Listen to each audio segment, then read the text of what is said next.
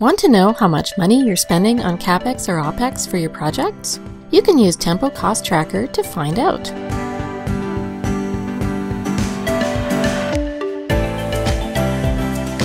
Let's say that your team has been working on a project and logging their time to both Capex and Opex accounts in Tempo Timesheets. You know how many hours have been logged to these Tempo accounts, and now you want to put a dollar amount to those hours, and also track other expenses related to these accounts. To do all that and more, you can create a Tempo project in Cost Tracker. Tracking the costs of time spent on capitalized expenditures, or Capex for short, and operational expenses, or Opex, can give you a lot of important data for managing your project. You can put a dollar amount to the hours worked for both Capex and Opex, check the cost of each role on the project, such as developers, managers, or designers. Track the costs of a project against a budget. Get insights into profits and losses for a project. And assign certain expenses to these Tempo accounts, such as specific equipment or travel. I'm a project manager here at Lunar Industries, and my development team and other teams have been working on a couple of mobile apps related to our helium-3 mining operations on the moon. Here's what we've done in Tempo Timesheets, and this is what Cost Tracker needs in order to track Capex and Opex for the project. My team has logged their time to these Tempo accounts. These are the two Capex accounts for the new development work on each app. These accounts are defined as capitalized, or Capex, by type. The type is defined in the account category, which is what we've created and called development to be for this type of work. This capitalized type is what Cost Tracker uses to filter for Capex accounts. My team also logs their time to these two Opex accounts to track the bug fixes and maintenance work done after each app has been released to customers. These accounts are defined as operational, or Opex, by type. Again, this is defined in the account category, which is called maintenance here. The operational type is what Cost Tracker uses to filter for Opex accounts.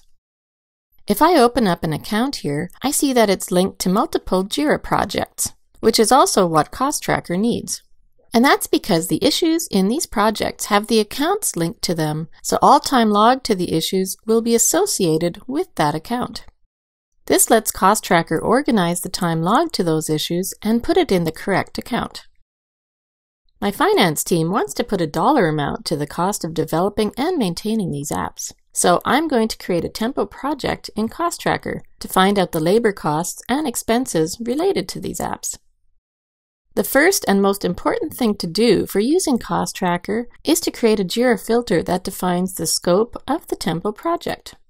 I already created this simple one that includes the 5 Jira projects to which my Capex and Opex accounts are linked, and this is where the teams have logged their time. Now I'll go to Tempo from the Apps menu, and you can also press the G and T keys to do this. And then I'll click the Cost Tracker icon in the sidebar to open it up to its home page. And then click Create Tempo Project up here on the right. In this form, I'll enter the project name and select the Jira filter that I just checked. I'll set the default hourly rate to $70 as a failsafe, but the rates that I'll be using are set per team role, as you'll see in a minute. The default currency is US dollars, even though we're based on the moon. Finally, I'll click this arrow here and select Create and Configure. And that takes me to the general configuration page where I can add my budget of $850,000. So my basic Tempo project is set up with a minimum amount of work. Let's check it out. On the Overview tab here, I can see everything about the project. This blue slope is the labor cost, which is calculated by multiplying the number of hours worked on the issues in my Jira filter by the cost rates for the team members. I can get more details about labor costs on the Scope tab, and there's even a breakdown of the cost and time spent per issue. Back in the Overview, I can see the orange budget line here. And luckily, I still have some budget remaining. There are no expenses specified yet, but I'll add that soon. On the side here, I see the progress of my project, but what I'm really interested in is the accounts. This bar gives me a quick overview of the total time that is logged to the issues that are linked to the Capex accounts and the Opex accounts. And this is where the account type comes in. Cost Tracker finds only the time logged to accounts that are of capitalized or operational type. This uncategorized label shows time that's logged to issues that have either no account associated or accounts that are of a type that's not capitalized or operational. I want to drill down a bit into the details, so I click the Capex link here, and now I see the two Capex accounts, one for each app that we're developing, and the cost for each one. If I hover over the account, I see the customer name linked to it. The customer here is actually the year by which we organize our Capex and Opex accounts. But if you link these accounts to your external customers, you'll see that here. And this data also shows up in the report that I'll create in a minute. The account key is also here, which is a unique identifier for each account. Our finance team uses this information to match the accounts here to what they have in their financial software. Again, this data will be in the report that I'll create. Very importantly, I can easily see the total time spent on the Capex accounts and the total cost of that time. This information is pure gold for our finance team. I'll go back and then click the Opex link to see the details about those accounts. The accounts used here are for maintenance work on each app. And generally, we want to keep Opex low, but it is an important part of each app's maintenance. The costs will keep going up over time, so it's good to clearly see where we're at now with the total time and cost of that work. Now I'm going to update the rates that are being used for the labor cost calculations. And to do that, I go back to the home page and then click Global Settings up here. And here I can set the rates for different team roles, and these will be used as the default for all my Tempo projects in Cost Tracker. That default cost I set when I created my Tempo project is used if there's no rate defined for a role here. I'm going to update the rate for the developer role, and this will definitely have an impact on the cost of my project. Since there's also a billing rate for this role, I'll increase that as well. Even though I changed this value, no changes are made to existing projects until you decide to update them. So to do that, I'll go back to the project list and open my project. And then go to Configuration and Roles and Rates. And here I can update the developer rate used for my project, or even adjust the rates per team member if I want. Each member of my team is assigned a role here.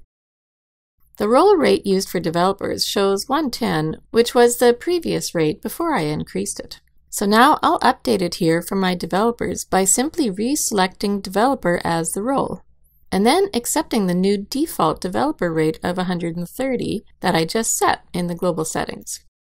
I'll do this for each of the developers on my team. Now all the developers have the new higher rate, which increases the project cost.